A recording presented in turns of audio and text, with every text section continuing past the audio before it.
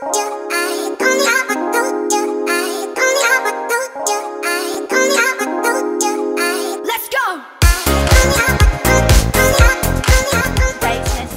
simple one, and that is to be a bucket filler, not a bully. And what it means to be a bucket filler is simply just to do small acts of kindness for other people regularly, and that will fill up their buckets, and in turn it will fill up your own, and you will feel amazing. The joy of giving to other people is something magical, and I'm going to demonstrate that to you today and show you that small acts of kindness are powerful. And you don't need to be Mr. Beast or an YouTube influencer giving away thousands of dollars or cars or whatever to be someone who can bring joy to other people and to fill up their buckets. So here's just a few examples of what you could try out in community, at school, or at home as well with your family to be a bucket filler. And hi, how you going? Hey Amy, how are you today? Thank you. Oh, I love your clip. It's so bright and beautiful. Thank you. And you've got your Be Kind earrings on. I've got those too. Can I have an almond milk cappuccino? You sure can. And I'm going to have an orange syrup cake too, please. Easy. Thank you. So guys, I paid a compliment to Amy. I hope you all picked up on that, which was very easy because she's always looked so cool with her colours.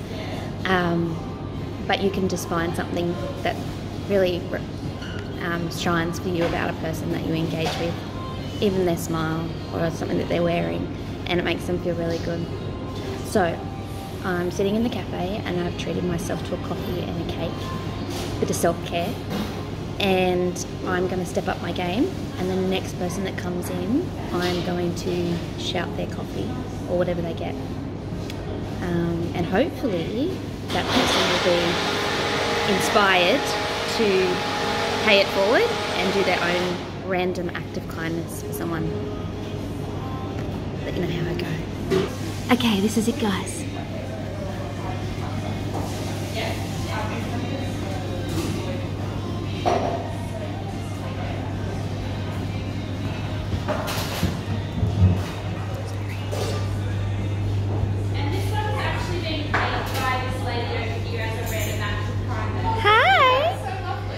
You're very welcome.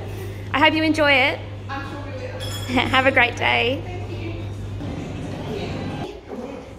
Would I be able to help you to your car with your bags? You seem like you're struggling a little bit today. I would really appreciate it. Okay, no problem. I'd be happy to do that for you. That's given you some inspiration on the random acts of kindness that you can do out in community and at school and at home. And it doesn't have to be big things, it can just be little things. Morning, Sissany. Hi Joe, Miss Hayslip would like this photocopied. Oh, I can do that for you, darling. Thank you, and I like your earrings by the way. Can I please have my lunch order? Of course you can. What would you like today? 3 nuggets and a lasagna and a chocolate milk, please. Not a problem. Is that everything today? Yes, thank you. Very welcome. Can you please help me untie up my shoelace? Sure. Hey, I don't know you, but I'm glad you came to Dubbo South. I hope you have an amazing day. Thank you. Oh, thank you. How nice, Navri. Dear Darcy, thank you for helping me find my lost hat on Tuesday. I was really worried, but felt so much better having your help, even though it was your lunch break. From Talk. Kindness is contagious, Public School school. We don't stand for people, we don't mean a cool. So listen up, this is what we said at Dubbo South Public School.